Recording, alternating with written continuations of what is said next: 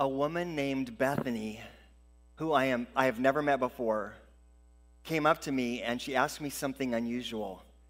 You know what? Could you hand me the microphone there? Thanks. I recorded it. I'm just going to play it for you, just a little part of it.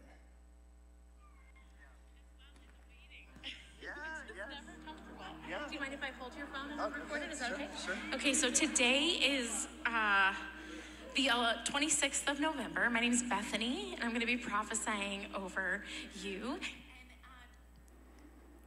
That was a surprising thing, and I realized I need to switch back to the other mic. There we go. So we were visiting our son Stephen's new church in Tennessee, in Chattanooga, 2 weeks ago. It was the first time we'd ever been there. And Shelly and I were introduced during the service as Stephen's parents and that we're pastors in Washington and all that kind of stuff. And Bethany, this young woman, is the pastor's niece. And right after the service, she came running over to me and she said, I believe that I have a word of prophecy from the Lord for you. And when she said that, I immediately pulled out my phone and to record it. So I'm holding it, and she I don't know if you could hear at the beginning. She says, "Can I hold the phone for you?" It's like she was excited and prepared and passionate. So she just held it right here. So I got the whole word recorded. And that is such a helpful thing to be able to evaluate it and process it and all that kind of stuff. What is prophecy?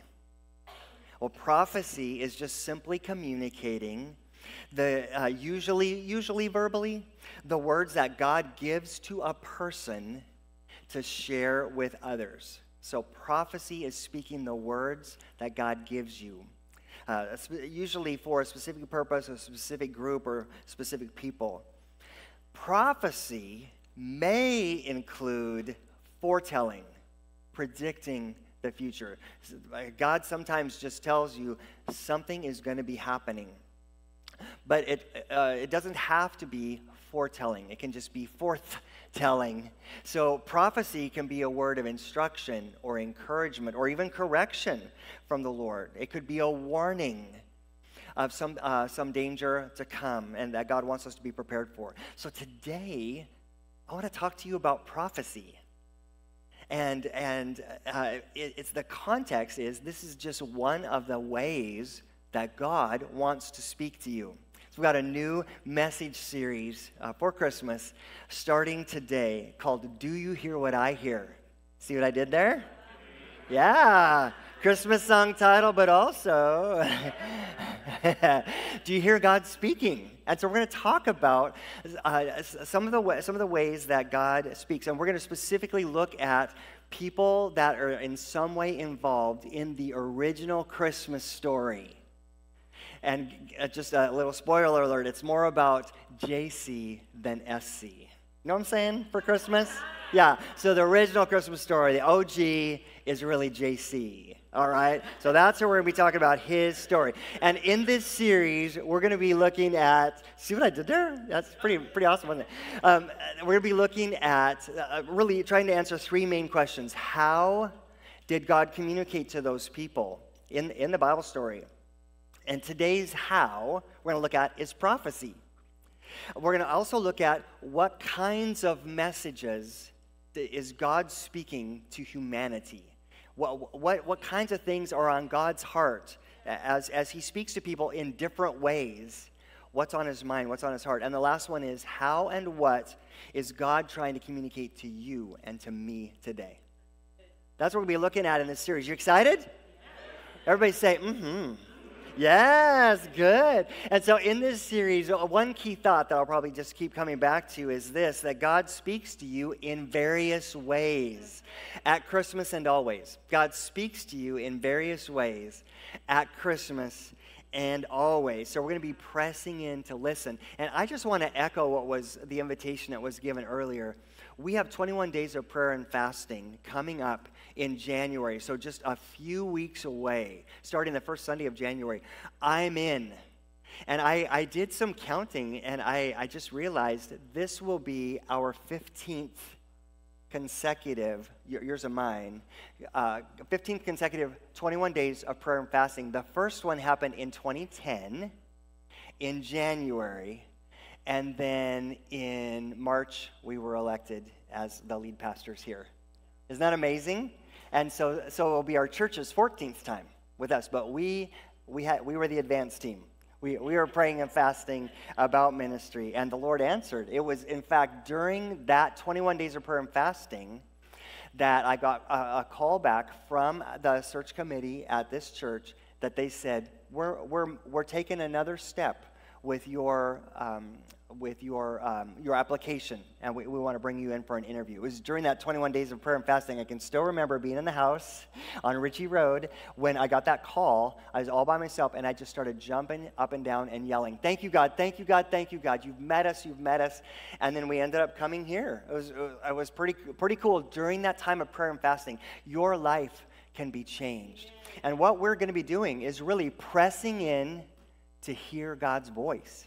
So we're kind of doing a little prep work as we talk about some of the different ways God speaks to us. One of the ways he speaks to you is in a time of prayer and fasting, because you're focused on him, you're pursuing him, you're listening intentionally, and God loves to speak. In fact, I believe God's always speaking. We just have to sort of tune. Remember this radio dial? For those of you more than 100 years old like me, sometimes we got to just tune that frequency. Now it's more like, that's how you tune a frequency, but it's a lot cooler to go tune that dial, man, or punch those presets. We gotta tune in to God's voice, and one of the ways we do that is through prayer and fasting. All right, I'm gonna go on with this message though. Have you ever felt like everyone else around you must be more spiritual than you are? I don't know if you've had this experience, but do you have friends or family that say to you things like, "Yeah, God just told me so-and-so." He just told you that? And do you ever feel like, "Wow, I don't know that I can say God just told me so-and-so," specific like that. Maybe at times you even feel a little jealous or left out. Man, everyone else must be hearing from God, but I'm not. But let me just prime the pump a little bit. Have you ever been praying or complaining to God and just pouring your heart out, and all of a sudden you have an aha moment and something's clarified? You may not have thought about that as God speaking to you. I would say absolutely that was God speaking to you. If you're praying and a thought comes, let's just stop. Now, we have a flesh. We can imagine things, yes. But if you're praying for an answer and an answer comes, I would seriously look at that as God's answer. Does it align? Then you look at, does it line up with God's word and all that stuff? We're going to evaluate it. But God spoke to you. Or have you ever been singing a worship song or listening to a worship song? Or for me, have you ever been looking at the sunset on Mount Rainier? And just all of a sudden, you just sort of feel like, wow, God is here. And it's like he's just trying to tell you something about his majesty or his glory. That's God speaking to you. I suspect God's been speaking to you and or trying to speak to you more than you realize. And you don't have to be some super spiritual person to hear from God. You just need to be a person following him, pursuing him, listening, and a person of God's word. That's how you know, and you can evaluate what you hear. Is this God or not? So prophecy is another one of those many ways that God speaks to people, and he wants to speak to you. So after that service in Chattanooga, when Bethany came running up to me, I recorded it. She spoke 5 specific things to me that she said, "I believe the Lord is speaking to you." And because I got the recording, I've written them down in my journal. And the Bible teaches that you can evaluate whether a prophecy is from God or not. And it's a very clear thing. If the words come true, it's from God. If the prophet is saying, all this is going to happen, all that, and it never happens, that was not from God. They were trying, perhaps, but they missed it. So guess what I'm doing? I'm evaluating those 5 things to see, was that from God or was it not? The very interesting thing, within 4 days, one of them came to pass. And a surprising attention getting way for me. I went, oh, wow. And I didn't really even put it together until I was writing all this down in my journal. Oh, that happened after that word of prophecy. That was a result. Or that aspect of what she said was right. So now I'm looking for the other 4 things to still evaluate. I am always going to take God's word over anything that a human says, myself included, but I'm evaluating to see maybe God did say that through this person. Number 1 of 5, we're 20% there. Fulfilled. Isn't attention getting away from me? Like, wow, okay, yeah. So my plan is to tell you about that one thing that got fulfilled already next Sunday. Yeah. Clever. Actually, it just lined up with the series. Like, okay, all right, I'm all about that. That sounds good. So best set that alarm next week and get it out. Let's do it. So in this case, this word of prophecy came. It was a one-on-one prophecy. It's not part of the Bible. It's just something that a person following Jesus believed God wanted to say to me, to her. So as one-on-one, it's really for me to encourage me or teach me or correct me or warn me or whatever. But since the dawn of humanity, for sure, God has been speaking prophetically to and through people. God speaks prophetically, and he speaks through prophets. He speaks prophecies to people and to groups of people. And so throughout the whole Bible, there are prophecies. And not just the books that are written by prophets, but throughout the whole Bible, starting with Genesis chapter 3 is the first one that we really recognize as a prophecy. And it was a prophecy about Jesus who would come, the Messiah who would come, all the way back in the 3rd chapter of the Bible, right after the first people sinned. God brings this word, this prophetic word, looking forward into the future. But then God also raised up specific prophets like Isaiah, Jeremiah, Ezekiel, Daniel, Samuel, God gave so many prophetic words to them that they started writing it down. And now there are whole books in the Bible, or we call a section, a group together in the Bible. We call it a book in the Bible. So there are whole books in the Bible named after those prophets, and it's filled with prophecy, God speaking to people. And so today, I had to narrow it down. Since the Bible is full of prophecies, today I want to just talk to you about 2 prophetic predictions. So a prophecy can just be a warning, instruction, but these actually they're foretelling. They're 2 prophetic predictions about Jesus. One about his birth, one about his death. So if you have a Bible or a Bible on your device, why don't you turn to Isaiah chapter 7, verse 14, very famous Christmas prophecy. And we're also going to be, our next main scripture is also going to be in Isaiah chapter 53, so maybe keep it open. But Isaiah 7, start there, Isaiah 7, 14, Isaiah 7, 14. But while you're looking for that, I'm going to read another scripture about prophecy to sort of set the tone. In one of Jesus' closest disciples, Peter, wrote some letters to the church, the early church. And in 2 Peter chapter 1, verses 19 to 20, this is what he said. You must pay close attention to what the Bible prophets, wrote. For their words, listen, are like a lamp shining in a dark place. That's how God sees prophecy. The prophetic words are like a lamp shining in a dark place. Now, as you read the Bible, I just want to challenge you. Don't simply read. Meditate on it. Chew on it. Apply it. Pray about it. And so, like, when I read a sentence like that, a prophet's words are like a lamp shining in a dark place, I would immediately go, how so, Lord? In what way? How are they? Let's start thinking about that. Start asking the Lord, how is the book of Isaiah like a lamp shining in a dark place in my life? Because I don't want any dark places. I want your light, Lord. So you begin to process the word and chew on it, meditate on God's word. So he says, he's talking about Old Testament prophets. Their words are like a lamp shining in a dark place. So perhaps he's saying that that sin brings darkness in the world, but God's word brings light. But he clarifies a little bit. He says, their words are like a lamp shining in a dark place until the day dawns, and day is capitalized. He's talking about a person he's calling the day.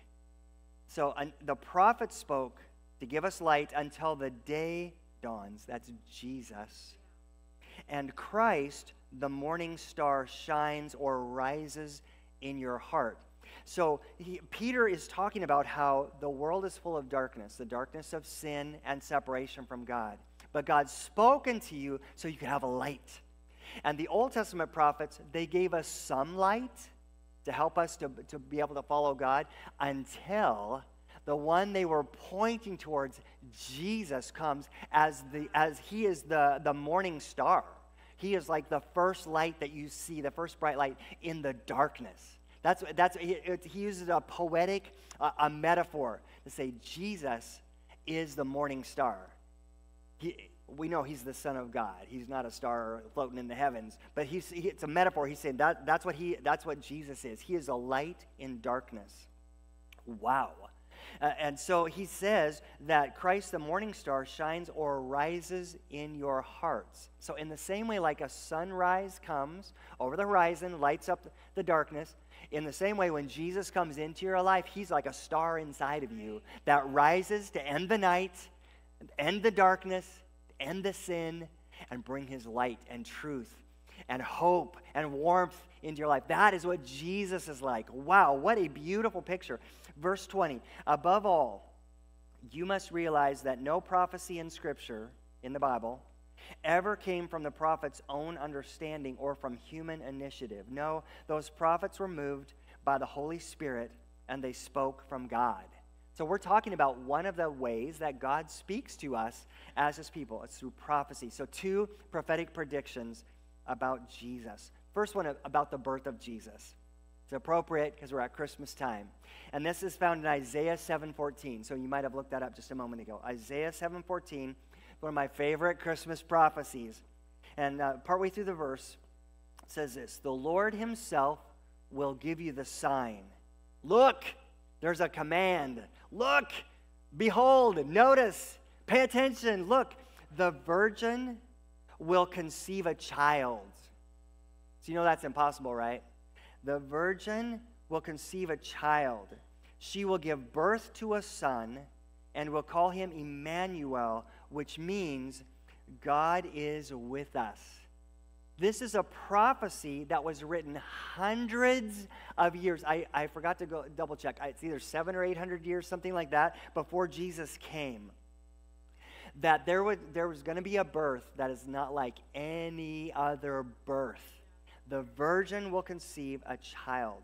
And then we see in the New Testament the fulfillment of that prophecy. Matthew chapter 1, verse 18 says, this is how Jesus, the Messiah, was born. His mother, Mary, was engaged, actually, more literally, betrothed, to be married to Joseph. But before the marriage took place, while she was still a virgin, she became pregnant through the power of the Holy Spirit. Wow! Please don't lose the enormity and the craziness of this miraculous conception. This is what Christmas is about. This baby who was conceived by the Holy Spirit. Jesus was born of a virgin. He was fully human. He was Mary's son. So Jesus was human. He was a human being. He has an earthly mother. But Jesus was also fully God. He was conceived of the Holy Spirit. He is the one-of-a-kind Son of our Heavenly Father, conceived by the Holy Spirit. This is Jesus. And this is why Christmas is such a big celebration. We've kind of made it commercial in many ways. We've added stories and legends and fun and all that stuff. And that's okay that we're making a big deal of it, but let's just not forget why we're making the big deal about this season. It's because Jesus came in this miraculous way to be the Savior of the world. A virgin conceived, and a child was born to us. And so I just began to think, what is God saying to you through this prophecy? And I believe there's probably many things, but one thing in particular, all things are possible for you with God. If God can bring a child from a virgin, God can do anything. That is impossible. That is not how the world works. God can do anything. There is nothing too hard for him. All things are possible for you with God. In Luke chapter 1, there's a story about the angel coming and talking to Mary about what is going to happen to her. And when she asked the angel, how could she said, I'm a virgin, how could I be pregnant with a son that will be called the Most High? And he said, well, let me just let you in on another little miracle that just happened. Your elderly cousin Elizabeth she's pregnant. She just conceived. She was barren her whole life. And God just brought a miraculous. So he said, if you're having trouble figuring out how God can do a miracle, let me show you another one that's happening right now to encourage you. Your cousin, that is impossible that she would get pregnant, is pregnant. And then the angel sums it up with this. He says, for the word of God will never fail. The word of God will never fail. The rhema, that's the word under word. The word, the rhema, the thought of God, the word of God, this living word of God will never fail.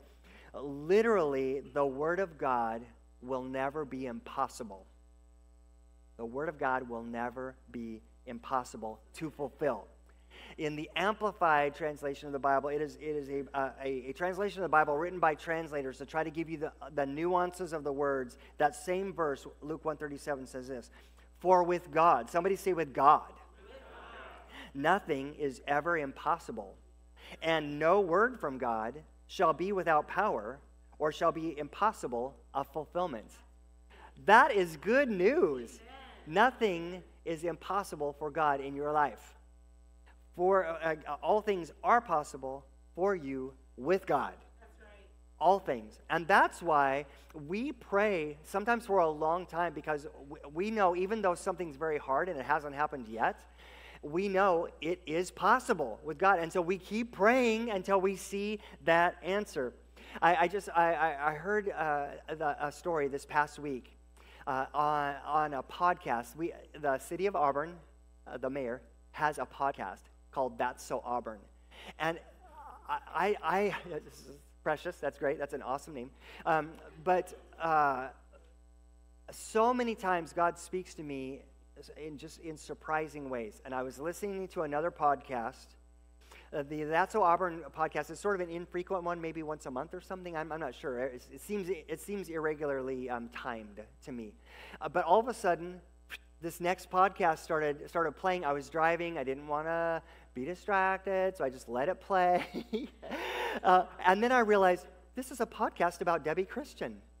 Well, we know Debbie Christian. She's the executive director of the Auburn Food Bank that we support every month. We just a few weeks ago, people from our church went down and served in the Thanksgiving distribution with the Auburn Food Bank, Debbie leading the charge there. And I have been aware that the food bank has been overcrowded in their space for about 40 years. And for 40 years, they've been dreaming about having a bigger place. Well, they have a place. They're leasing, I think, from the city, if I remember right, and on Auburn Way North. And it's a much bigger place, way bigger. It's going to suit them so well. And things were going great. And then the pandemic hit. Isn't it interesting? We and they were pursuing a remodel during the pandemic. And we and they had costs communicated to us, and then we and they experienced that all the costs escalated dramatically because of COVID and all the things that went along with that. And so the food bank found themselves all of a sudden, they're 90% done, and they have no more money to finish that construction project, and they cannot move in yet. It's just right there. It's so close they can taste it. And so in Debbie's words, we started begging. And I would say all the promotion I saw, I would say, yeah, they were. It was on Facebook constantly getting emails from the mayor. I'm on various mailing lists and stuff. They are constantly just saying, we have got to have help. Our costs have escalated. We cannot get in there. And the shortfall was $800,000. That's a big shortfall. So imagine how much they'd already gotten done. And Debbie is a solid Christian, so she is praying every step along the way. And she was on this podcast being interviewed by the mayor. And Debbie got a call from a friend of the food bank and a friend of hers that said, so how much do you need? And she started asking more questions about it. And she said, you need to talk to my boss. And so the boss comes on, asks Debbie, what would it take for you to not have to beg anymore? And Debbie told him it's $800,000. And they went through this long conversation and stuff, and he said, okay. And it sort of ended.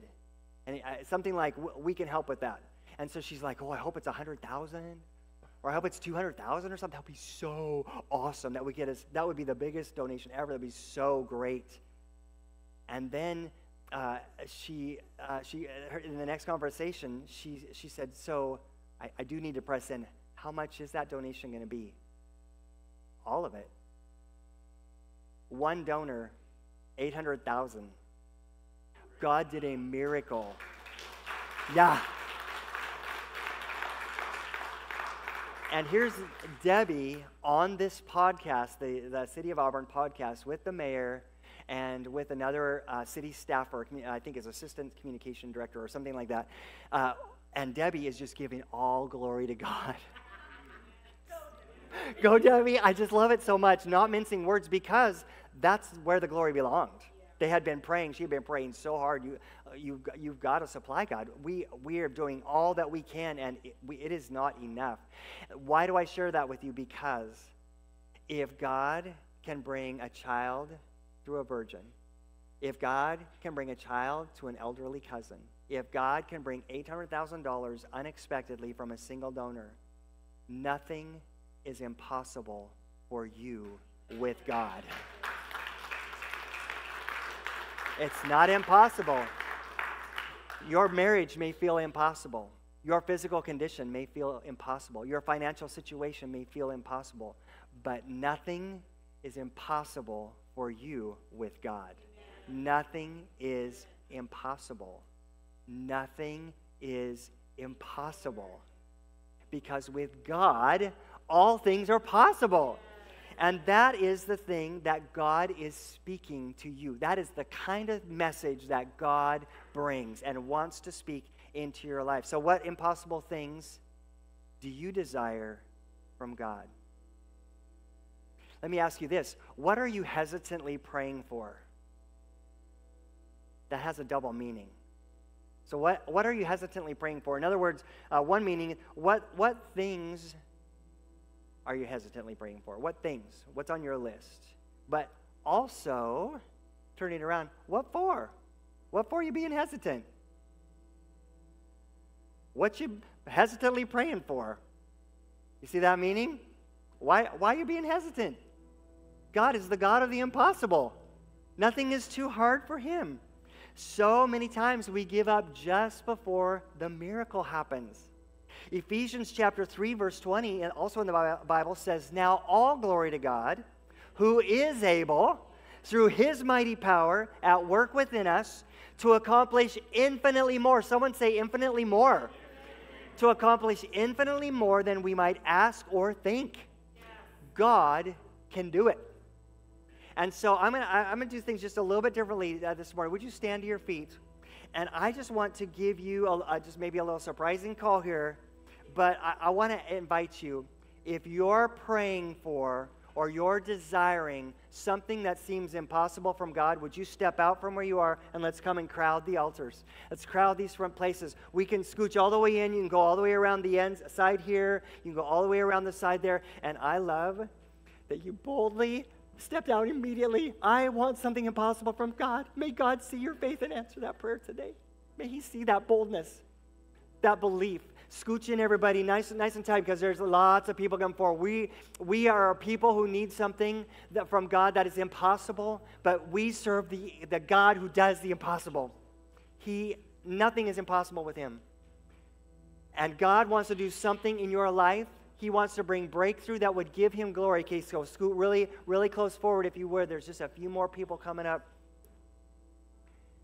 And what we're doing right now is you are taking a step of faith. It was a physical step. I mean, you could have prayed at your seat, but you took a physical step as a prophetic action. There's that word again, as a prophetic action, that I am stepping out in the Spirit. I am stepping out towards God in my heart, in my faith, in my mind, with my whole life. I am stepping towards God. And church, I'm just so thrilled, because as I look around now, what I'm seeing is miracle, miracle, miracle, miracle, miracle, miracle, miracle, miracle, miracle. That's what's coming. That is what's coming. Miracle, miracle, miracle, miracle. That is what's coming. Would you lift up your hands to God in just a receiving posture? And you're just saying, God, I'm holding my arms open to you. And right now, Lord God, we just begin to pray, and we come to you, the God of the impossible. If you can bring a child from a virgin's womb, if you can bring $800,000 from one single donor that was not planned or solicited, you can do anything, Lord. If you could sell our church property in a pandemic and help us to pay cash for another one during the pandemic, you can do anything, God. You can do anything. If you can redeem the lost sheep, you can do anything. And you have redeemed many of us as lost sheep. Thank you, Lord. And so, Lord, right now, we just specifically call on you. And I encourage you, I know maybe it might be sort of private, maybe you can't say it out loud, but if you can, I encourage you to be specific with God. Say, God, I am asking you for complete health in my brain. I am asking you for completely out of debt. And in order to do that, it would take this amount.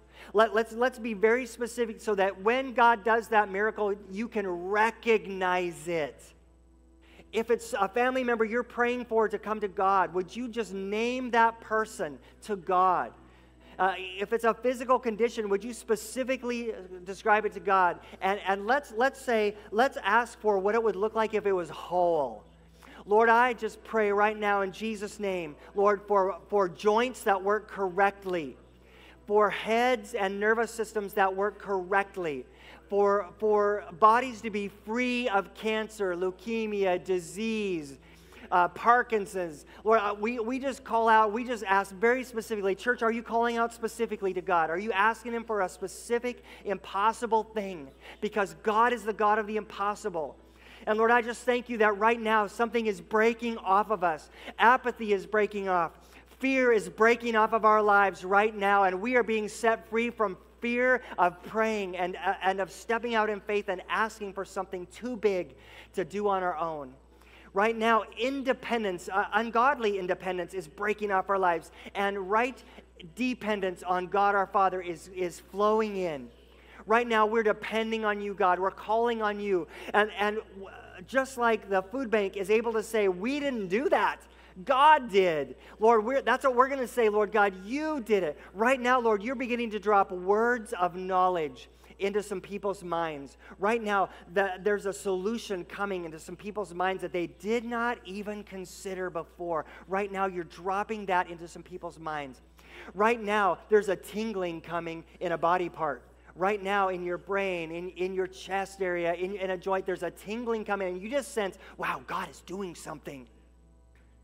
Lord, we agree right now with what you're doing. We agree, Lord, we agree. And Lord God, we're not letting fear hold us back. We're stepping out, and we're praying for that hard thing right now. And right now, Lord, we are receiving. We're receiving that healing right now. Brains are being healed. Chest areas being healed. Joints, spines are being healed. Joints are being healed.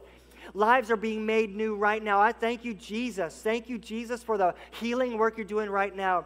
Right now, you're beginning to move finances around. You're beginning to move job opportunities around. Right now, you're doing things behind the scene that we haven't even seen yet, the likes of which will amaze us. Thank you, Lord, that you're doing it right now. Thank you, Lord. Thank you, Lord, that right now you are healing chronic pain. Thank you, Lord, you're healing chronic pain right now in Jesus' name. Thank you, Lord, that you are renewing minds right now. Thank you, Lord. We just declare it. Would you just begin to declare, thank you, Lord, that person I'm praying for is healed. Thank you, Lord, that job opportunity is coming. Thank you, Lord, that financial provision is coming. We're just thanking the Lord out loud. Thank you, Lord. Thank you, Lord, for that answered prayer. Thank you, Lord. Thank you, Lord. Thank you, Lord. We receive it. We believe it. I thank you, Lord. Praise you, Lord. Hallelujah. All things are possible with our God. Hallelujah. Hallelujah.